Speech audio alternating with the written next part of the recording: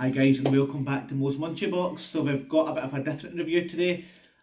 So first of all, I'll just introduce where we're filming the food from. So it's the Maggio's on Royal Exchange Square in Glasgow. So usually we would be out and about outside the takeaway, getting the food and then doing the review outside.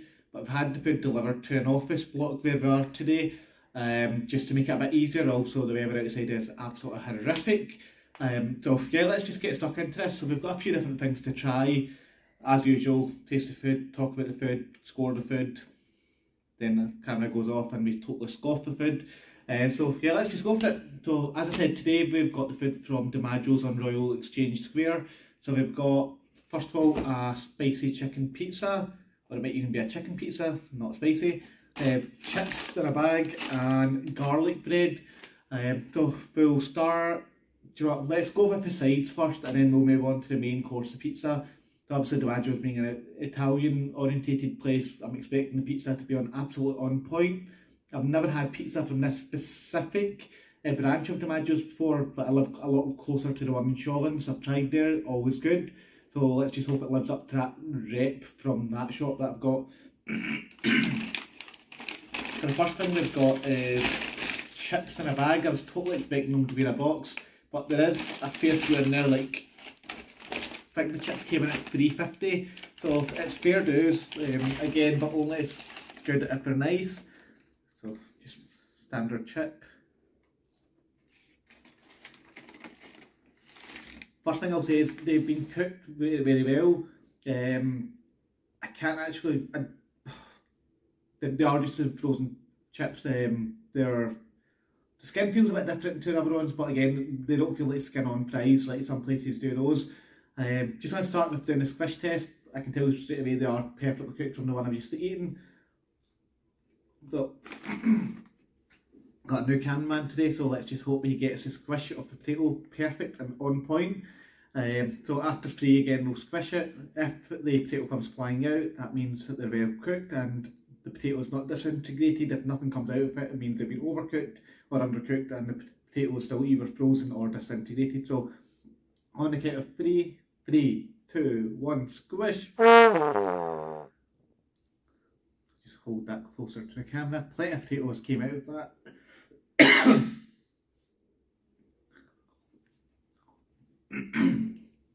Another thing I'll say is like no excess oil on my fingers, which massive plus again. So just move the chips to a side and move on to what should be garlic bread.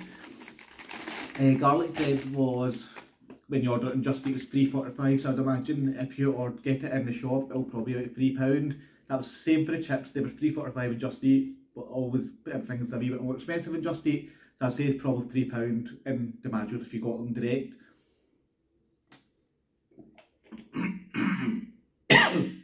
For some reason developed a cough as the camera goes on. This was not there before. Looks like I got a free portion of COVID with my food. So with the garlic bread you get 2 slices of this and it is humongous. Like, just look how chunky the edges on that is, it's quite thick. So I'm used to getting like garlic bread from a normal takeaway, it's quite like small slices like that, but this is just chunky, fat. This bit looks quite soft and quite a slightly wet, which I suppose is ideal because that's where your garlic's going to be. Even just squishing that, there's a bit of a crunchy noise, so just want to try the...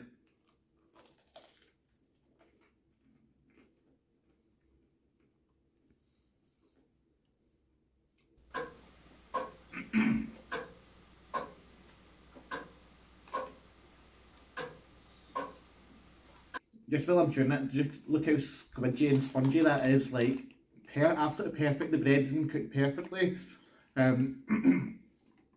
Whilst I'm not 100% certain if they actually make the bread and store themselves, it feels like they do, because when bread is freshly cooked and then just left there for say 15-20 minutes to kind of cool down, it does give you that super crispy edge, which this has definitely got. So I would guess that they maybe made that bread themselves or had it made in by a specialist baker and bought in, rather than just getting a big order from somewhere like Hovis or something like that, or just a standard bread factory. The garlic is not overly runny. really good strong scent off it in the bread.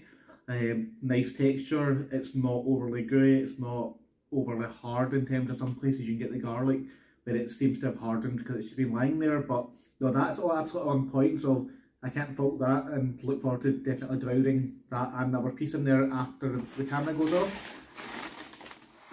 Before we try the piece de resistance, I'm just going to clear my throat again, have some water just so I can taste purely that and I'm not getting the garlic taste on the pizza.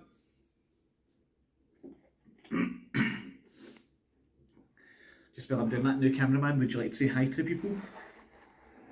He is waving, he's going, he would not like to say hi to the people. So on behalf of the new cameraman, hi to the people. So that's your pizza, so looks like a decent 12-inch pizza to me. I'm going to say it's a, excuse me, a gas oven, purely because the marking you can see there.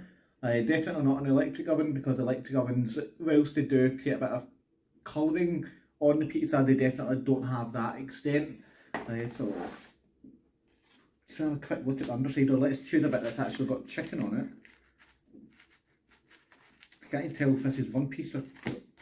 So the cutting of the pizza has not been exceptional. Okay, let's start at the bottom end of that. So it's definitely a gas pizza oven. If that had been like a wood-fired one, there would have been more leoparding, which is the technical name for colouring on the underside of it, and more cooking. Crust feels super toasty, super crispy, so I'm pretty sure when I bite that in a couple of minutes you will hear a crunch, crunch, crunch. Apologies for the cough. So yeah, let's just go for this.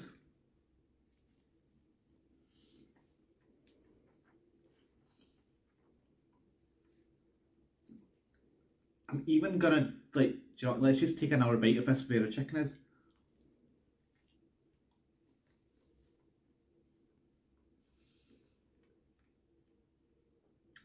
Just before I talk about that, I don't know if the camera is picking up the green bits on the actual bit of chicken there. So they've actually marinated the chicken really well as well with herbs and spices. Cameraman, did you get that? Yep, awesome. So let's talk about the pizza then before I try that crust. The base, nice and thin, but it's not got a wet. So we have been to places like Pisano where the base just got absolutely soaked by the sauce and the cheese melting. So top marks for the base, it's not doughy, it's got a nice, gentle sponginess to it. Teeth go through it very easily, it's not leaving a bad aftertaste. The sauce is not overly pungent, it's got a rich tomato taste to it. I'm going to guess that they made that in store themselves because it's got a unique kick to it. Again, doesn't leave a dodgy aftertaste. The chicken, one thing I will say, I know a lot of people who watch channel do only halal food, or that's their preference. All the chicken in Maggio's is halal, and that's the only reason I got the chicken one. So the chicken, really well cooked, super soft, teeth fit straight through it. They put their own blend of spices and herbs on it, as you can see from the green dots. I hope the camera did pick that up. Really nice. It's stuck on, like, quite often toppings just fall off, especially that, the big lump of chicken they put on. A lot of places put tiny wee bits on, so fair dues, well done to Maggio's. The bit I always love of doing these reviews is the crust, purely because I love that toasty taste. So let's just go for the crust.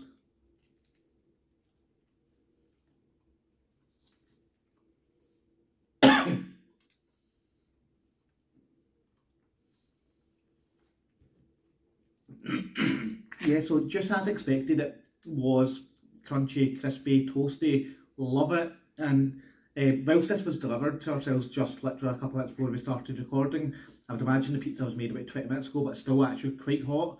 So I'm absolutely loving that side of it as well. The pizza comes, if you order it in Just Eat, the pizza and a can of drink for £5.95. If you go to the store, I believe that is £5, purely because that's what's always been in Maggio's and Shawlands, even though that's not the branch we got this from. So amazing value for money. If you're not a pizza person, you prefer your pasta, you can also get the pasta lunchtime deal between 11:30 and 3, which again, £5.95 in Just Eat, or if you went in, I would imagine that will still be £5, just like the walk-in offers elsewhere. In terms of scoring this overall then, food quality, the pizza solid 9, like there's no bad aspects of that, but I just feel it didn't have be thinking that I need to be eating this every day or every single week, so that's the reason it's not a 10. Chicken on point, base on point, crust on point. Can't really complain about any aspect of that. Amazing. Garlic bread, whilst it's super chunky, I actually enjoyed it for some reason. I hate it when you've got a small bit and as soon as you get into your groove, enjoying that food and it's gone. So that worked for me. 2 pieces for £3.45. I can live with that because it was nice. Chips, again, cooked perfectly on point.